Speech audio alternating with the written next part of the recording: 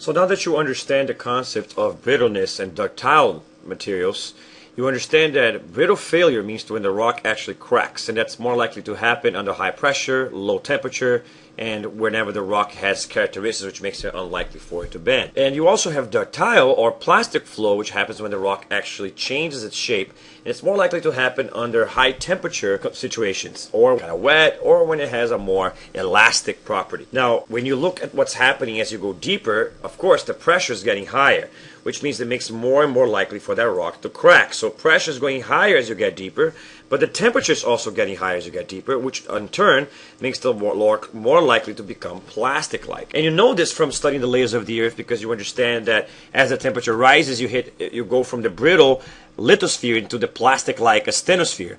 But then the pressure wins again, and you get a dense mesosphere. And then temperature wins again, and you get the liquid outer core, and then pressure wins again, and you get the solid inner core. And you see this interplay between pressure and temperature explains the layers of the Earth. It also explains the way that the rocks act in the lithosphere, either if it's oceanic or continental crust.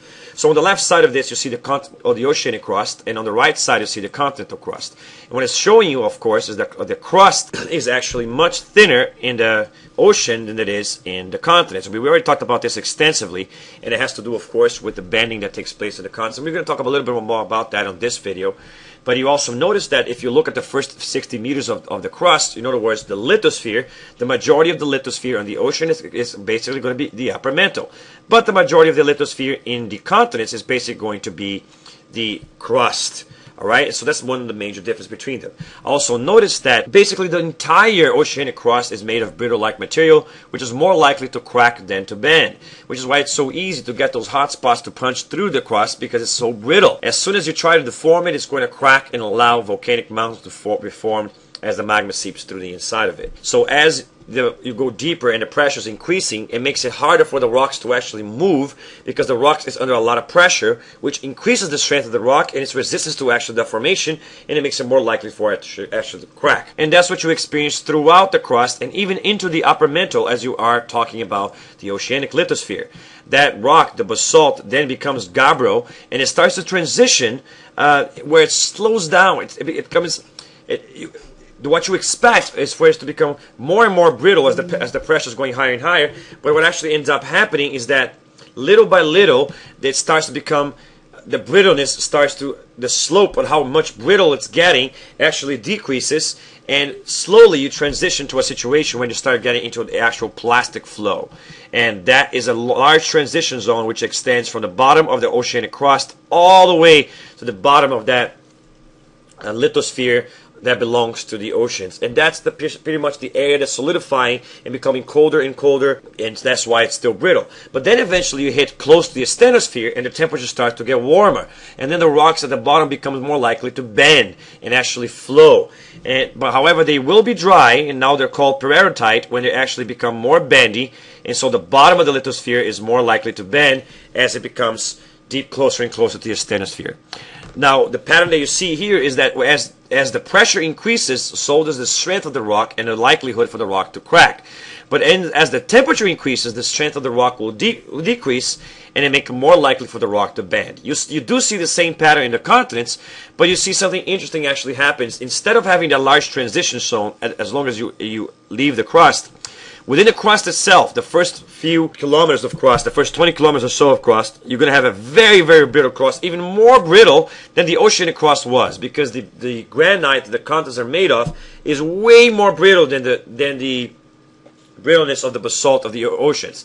So the top of the crust is extremely brittle on the continents. But then you finally hit to a point where the temperature starts getting higher and the material is starting to get wetter, and you get what's called a quartz-rich igneous and metamorphic rock, which is wet and more likely to actually bend, and the plastic flow quickly increases, and the bottom of the continental crust is then more likely to actually bend and perform plastic flow instead of actually cracking under the pressure that you put under it. Which means the rocks at the top of the crust are more likely to crack, but the rocks at the bottom of the crust are more likely to bend. Then you hit the Mohel discontinuity, and you see a sharp increase in the density of the rock and the toughness of the rock, and the rocks are again starting to become a little more brittle, but still there tend to be plastic flow. And then as you are in the upper mantle, which is still part of the lithosphere, the plastic flow returns, and more it becomes plastic as it hits towards the asthenosphere, which is hotter and hotter, and making the rock more and more plastic until it's very plastic as it reaches the asthenosphere. Now, notice that this periodicite in the continents is wet. Now, a lot of people get confused by that, by the idea that the continental periodicite is wet while the oceanic periodicite is dry. But if you remember that the oceanic crust is going to be subducting underneath the continental crust, and as it does so, it brings with it a layer of water that subducts in that trench. This water is going to be basically wetting the bottom of the ocean, of the continental crust, and that's what makes the bottom of the continental crust wetter and therefore more likely to experience plastic flow. And also notice how there's a sharp increase in the toughness of the rock as you hit the mantle rock, and that's how you know it's a different kind of rock, and we call that rock peridotite, which is mantle rock. All right. Now, why am I talking about this? Because when you're talking about the deformation of the crust, you're going to need to understand the way that the crust changes in difference between the depth of the crust. So, for example, when you have a divergent boundary and you're going to experience a lot of tensional stress, and this crust is actually stretching and thinning out. It actually thins out in two different ways. The bottom, which is more plastic, tends to stretch like a rubber band does and just kind of deform and become thinner. And so the bottom of the crust and the upper mantle will both experience a plastic flow situation where they get stretched. But the top, which is brittle material, will tend to crack instead of flowing, and instead of bending, it will be more likely to actually fracture and form faults. Now, since this is talking about a tensional stress, remembering from the fault video, you're going to get a normal fault, where the hanging wall is going to sink in relationship to the foot wall. And you see that here, how these rocks used to be lined up, but now they actually went downwards. Now, this whole block that actually sinks downwards is called a graben. And that graben is going to be stretched thin as the crust thins and thins out. Now, the foot wall, which is the original height of this ground, we call that the horst. So the horst is what the ground used to be, and then the graben is the subducted or piece of crust that's subducting underneath because of the weight of the graben, which is now fractured and separated from the horst. And this at the same time is going to be stretching as much as possible. And see, the crust is thinning through this process of cracking and separation of the horst and graben as the crust stretches more and more. So it's basically creating rips in the crust of the earth at the top, even as the bottom is stretching out.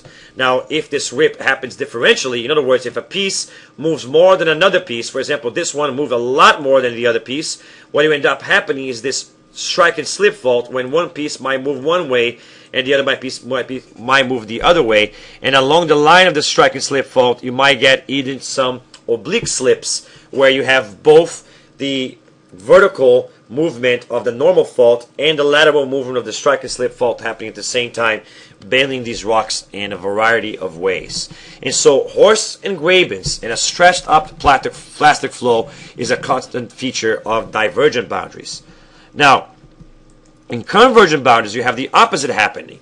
Instead of you having the cross ripping, you're going to have the cross kind of folding. And so the cross underneath it, where you have the plastic flow and the rock is more likely to fold, instead of stretching the rock, you're going to shorten the rock and thicken it by actually folding the bottom. And you see those synclines and anticlines we talked about in the last chapter actually happening because the bottom is folding. While the top, which is more brittle, will tend to crack. Now, when they crack, what happens? They will crack and then slide past each other, sometimes even above each other, in what we call those reverse faults or truss faults, where the hanging wall actually moves upwards and eventually even above the other one as it's thrusted above the other one. So think about it this way. How do you shorten the crust? You can either fold it and form those synclines and antisynclines, or you can start piling up the crust on top of each other. So it's kind of like when you get several pieces of paper and you move and slide past each other, they end up kind of piling up on top of each other, right? And that's what's actually happened with the truss faults. The truss faults are happening because it's like a reverse fault, where the wall is moving upwards in relationship to the other, and it will slide past the other, and end up piling on top of the other. The overall consequence is that you're going to get thicker crust by either the faulting of the top piling on top of each other, or by the plastic syncline, anticline, which tends to happen lower into the crust. And so these are common characteristics of associated with compressional stress of convergent boundaries. And remember, just like divergent boundaries, you might get some oblique slip faults happening in this region here, where if you have an area that's actually moving more one way than the other one is, and so if you have a little bit of shear stress happening at the same time, you're going to have a strike and slip fault at the same time that you're having the overall compressional stress, and then you're going to have a kind of like unmatched pairing of the actual features that you see. So you see those synclines and anti-synclines causing folds, which cannot be confused for grabens and horsts. Even though it looks like that, they're not really grabens and horsts. Remember, horsts and grabens are formed when you have that normal faulting that separates the original height from the height of the falling hanging wall. In this case, you have the opposite actually taking place. Is you actually have the folding, which is causing the shortening of the surface. And then when you have shear stress, which is not the longitudinal stress, which will be causing the compression or tension, but shear stress happens when you have two pieces being posted in different directions. You're going to have something like this. You're going to have the rocks kind of folding weirdly to the side and making these S shapes in the surface, like you see in the bottom here. And at the same time, you're also going to have lateral movement in relationship to the crust, what we call the strike and slip faults that are happening. All right? And so that is the basic features that you will see at each kind of boundary, and that's how you can recognize the boundaries and their types. All right? Now, another interesting thing that happens to do with this is that so far we've been talking about rocks deforming. But remember that when you're talking about things like platforms and even other areas of the continent are usually covered with sediments. The continents are not just about shields and cratons and large terrains, which are basically exposed rock. A lot of the continent is covered with sedimentation. What happens to the sediments as you move these plates around? Now remember, typically the sediments will move different from the way the rock will move. The sediments, instead of cracking or faulting or folding, they will tend to slip. And that's what you actually see happening here. Because of movement on the bottom of the rock is moving, in this case, or the fault line there. Their actual sediments are going to slip downwards. You see that the sediment used to be up here, but it actually slipped downward up there. And you see that this pattern will create a kind of like a landslide pattern where the sediments are kind of slipping, which is what leads to the formation of those slumps that we talked about. You can see that here. You have a layer, then another layer, then another layer, then another layer, and you have these formations of these gradients or layers in a slipped kind of almost successive landfalls kind of situation, and that's what you get whenever there's slippage of the sediments because of movement of the rock that's underlying the actual sediment.